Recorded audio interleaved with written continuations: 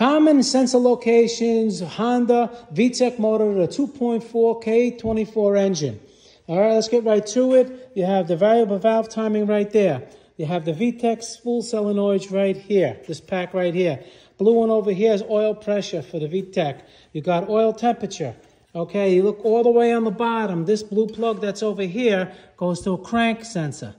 Okay, you come around this side, over here, here, and over here is the cam sensors. Okay, so then you got your coolant temperature sensor. All right, this is, what else we got? Let's come around over here. Now, underneath the intake manifold, you're going to see where this hole is. There's supposed to be a knock sensor that goes there. That's a knock sensor. And that's pretty much all the sensors there are. Well, there could be more, but those are the most common ones.